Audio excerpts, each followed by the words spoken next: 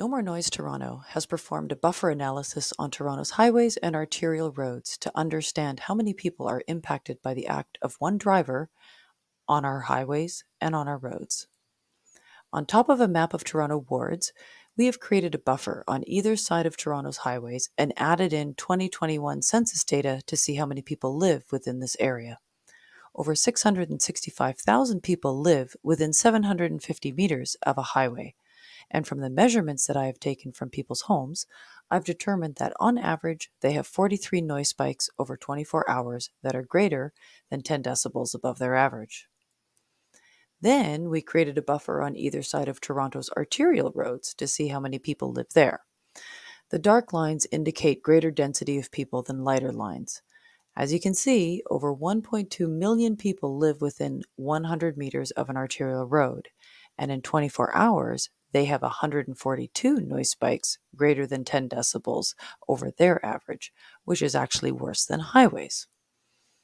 When we combine those two buffer zones, we end up with close to 2 million people who are impacted every time a loud car, siren, or racing motorbike go by.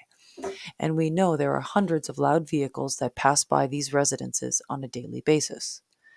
The noise spikes that people experience on arterial roads are also present on highways.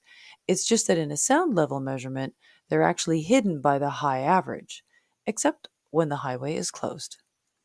I was lucky enough to have meters on a balcony when the Gardiner Expressway was closed for an event. As all traffic was diverted onto local roads, this revealed the individual noise spikes that those who live on highways hear from traffic when the highway is open. Many of these don't show up in measurements due to the high average, and you can see that average on the right side of the chart once the highway opens at 6 p.m. For over half of Toronto's residents, noise impacts them physically and mentally on a daily basis. And what are those impacts?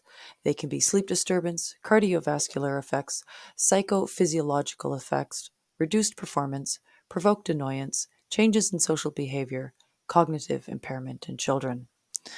When it comes down to it, we have no defense against sound, and we cannot close our ears. And also, our bodies simply can't stop listening. No More Noise Toronto is a grassroots organization advocating for a better sounding Toronto during the noise bylaw reviews. Join us and sign up for our newsletter at nomoreNoiseToronto.com. Thanks for listening.